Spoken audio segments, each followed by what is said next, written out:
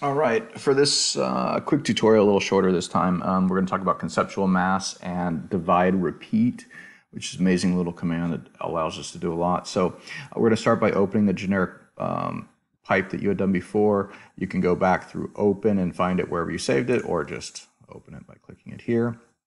But now, once this is done, we're actually going to go File, New Conceptual Mass. So we're going to open up a conceptual mass also. For some reason it has you do this. I think it's silly since it's usually the only option. So this is a similar world. There's a lot of some of the same commands, but this is what's kind of weird about this Revit modeling these families, is that a lot of these families have kind of a different modeling logic, and that will come more into play as we open up more of them. So you'll see how this works. So what we're going to do is I want to look at the difference between some of these lines. So we're going to look at, let's say, spline through points, ellipses, these different arcs, and how we control them versus, let's say, spline through smooth spline. So I want to start by just looking at what happens if I draw a reference line. It's going to start off, escape, because I was on that work plane. You see that I drew it on that work plane. If I just click on that work plane, reference line, click, on that work plane. I can also hit SW. Now I selected that work plane, reference line. I do it in each one of those, correct? Okay. So we can select the work plane to begin with by just tapping on it in these ones, and it moves it to it, or we can actually use the SW. Now, what's interesting with the splines, say I'm in this vertical one, we can get a pretty good escape. I'm going to control with this. What's interesting is I can also do control, drag, and it copies something. So see how this, just copy that work plane. Means I can also go another spline. Notice I'm still on the original one, even though I copied the one where I'm going to SW, select that one, and now I'm going to go 1, 2, 3, let's say. Okay. So notice how one of them is a purple color. So this one is a reference line. This one is not a reference line. Now it is a reference line. I want them to be reference lines, okay, because we want to be able to control this stuff. Notice this was a control point, so I can still control this line. So I just pulled it out of that plane. Although we use the plane to draw it, I'm now able to come back in, grab this, and do whatever I want with these lines. Okay, so that was a way of giving us an ability to begin in a plane, but then move them out of a plane. Let's say, in comparison, I'm going to grab this plane again, and I'm going to do, let's say, this spline creating smooth arcs. So 1, 2, 3, escape. Okay, I'm going to make the reference line again also. But this is the tough thing here, is that it's not creating points for me to use from. So I can move it around by moving it in that same plane. Okay, so I can't move it out the plane like I did the spline through points. Spline through points gave me points that I can then control, where spline, just plain spline, is just this mathematical, actually Euclidean geometry, right? It's all defined by certain things. Okay, so we're not going to be using that one. We're going to be using these because we want control points. Now, what do I want to do first? Let's go back. So I want you to, I keep my left hand, like I said, escape with my pinky or my index. I want you to do control tab. We instantly jump to the next frame. When you hit a whole bunch of these, you just want to be able to control tab to jump between them. I want you to get in the habit of that. When I'm on this file, I have this thing over here, load in the project. Now, although we don't have a project here, it automatically jumped. It said, hey, you want it to go into this world, right?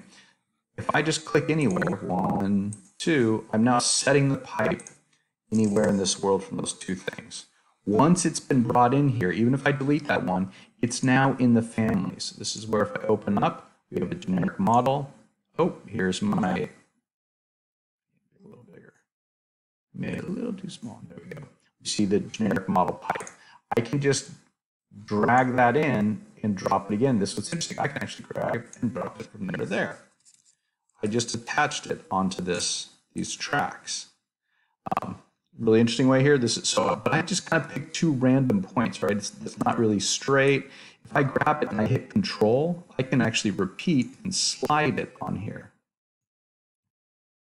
That's pretty cool. But there's no real control in that, right? I kind of just picked two arbitrary points, and then I just, in essence, copy dragged it. It's just like almost an Illustrator when you grab something and drag it. Right, so that's one way, and it was just, it's tracking on those lines. It knows that this thing is hosted on those two lines. But I'm going to, delete all that. I'm going to say, I want to have a little more control on that. I'm going to grab this. I'm going to grab both at the same time. And I'm going to hit divide path up here. Okay. So now all of a sudden, I've got these little nodes. These are different. Okay, what this is this is a skin over this line with these control points. So if I select that, I'm not actually selecting the line, I'm selecting this skin, which is the divided path. And right now, this divided path says 6. I could write 12. I could write whatever I want. And that number changes, right? I can actually grab onto this and hit that number there and just do 14 and it changes. But now I want you to also notice something. This has one of those little squares next to it. I want to make this a perimeter. So I'm going to call this number points. Again, I'm going to leave it a type. Okay? Okay. What does that allow me to do? I can grab this one and say, I want this to also be that number of points.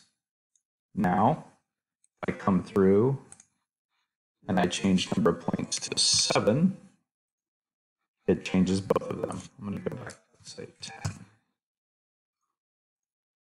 Okay. Now, let's bring that generic pipe in again. And now, all of a sudden, I typically don't go to the end one because the end one sometimes grabs the actual adaptive point for the line.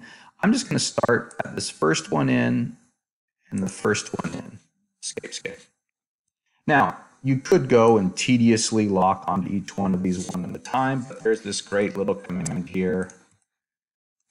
If I touch this one now, because it was on those points, it knows it's hosted not on the line, it's hosted on that skin of the divided path. So when I grab that, there's this little button up here that's called repeat. All of a sudden now, it knows the logic of this. I can even come back in and say, well, I want this parameter to be 6.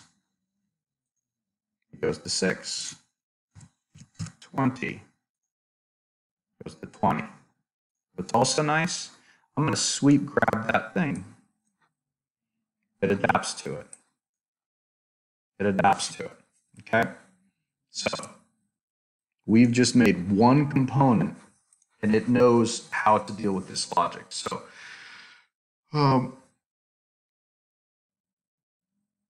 we're going to do something else now too. You notice that the pipe came into generic model adaptive. Okay. Although we did have, we have the control tab to go back and forth between these two. You also have the ability that if you tab in, I can just grab one of these. If you ever just double click on one, it automatically opens the file that it's in. That's really nice where sometimes you have a complex thing with a whole bunch of families, double clicking on the one actually gets into the other. Now, what I want to see is right now this is a generic family, but we can actually change, this was the family type, so we can actually change what category this is. Because it started as a generic model, we can actually turn it into anything. Let's say it's structural. Yeah, we're going to say it's structural connections. Okay. So now when we bring it in, if I just say save, if I load into project again, I want to override existing. Now all of a sudden, there's no longer, it's not in generic model, it's actually a structural component. This becomes really nice later because when we bring this into the project files, it's no longer a generic model that might not be seen in some of the views, but a structural connection is seen in any of those views. So all of a sudden being able to use this in section drawings and in any type of views within Revit. So now there's something else we're going to do. we are going to look at a different way of playing with this. I am going to grab all these and go HH and just hide that. I'm actually going to delete them. I'm going to delete all of them. I'm actually going to delete the divided surface and just go back to when we just had the two splines, right? So you notice because I didn't delete the line, I deleted the skin of the divided surface on the line. I'm going to grab these two things right here, see them too, and I hit create surface. Automatically creates surface between these two. Okay. Now I'm going to grab the surface. Sometimes it's hard to grab the surface because if I grab this edge, it's grabbing the line. But if I grab where there's actually an arc anywhere, it grabs it pretty easily. If I'm over on this side, I can tab through the line, the object. There's the surface. So hitting in the middle sometimes doesn't do it, but that does it pretty quick. Now, like when we divided the line, I can also divide the surface. Now, all of a sudden, we've got a pattern on this. The same way we can control the pattern that we want. Let's say I want it 6, 5, 4. Okay, now we got a much simpler pattern, right? Okay, there's lots of different ways we're going to be using this pattern. But again, this is just a logic laid over the surface. The surface isn't gone. We're just seeing a certain attribute of it. So if I grab this, I can actually go back in and say, well, right now, the surface is just being seen as this. I can come in, and there's this little arrow here. Whenever you see a little arrow on these, it means there's callouts. I want to see the nodes, okay? All right. Well, now with the nodes, all of a sudden, nodes just like we had on the line, we can use those nodes to connect to. So I'm going to just make a single point down at the center here. Okay, we see where it's going to center there. I can grab this point, I can move it around, do stuff. Now watch what happens. I'm going to bring that same generic model pipe in. I'm going to go from the point to just one of these up here. Again, it knows the logic. I'm one here, and I'm a whole bunch here. If I grab this, do the repeat, it's going to go to all of them. It understands the logic that that was an individual point and that the rest of these are playing to it. I can still come back in, touch the surface, say I want that to be 10. It starts to change. So I can still come back in and change the surface, and that'll adapt. Okay. This is why the time spent on that one pipe, making it be adaptable, we can actually come in here and say, well, look, I want to do the end offset 3 feet, and I want the pipe diameter to be 1 foot. Okay, that's the variation we want. What we want is to be able to model the logic and come back and edit the design over and over again. We're not remodeling, we're putting the variables in so that we can change this and make better design decisions as we go, not remodel it. Right? Okay. That's all for today.